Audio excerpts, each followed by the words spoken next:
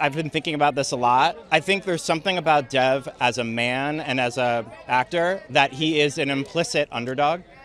And I think there's something everyone loves in seeing someone who you don't expect as the typecast for an action hero actually boiling over and totally kicking ass in a fun, ad hoc, like Rube Goldbergian, anything on hand I use as a weapon type of way. It's almost like there's so much, I feel like there's a lot of action that is so choreographed to be about expertness.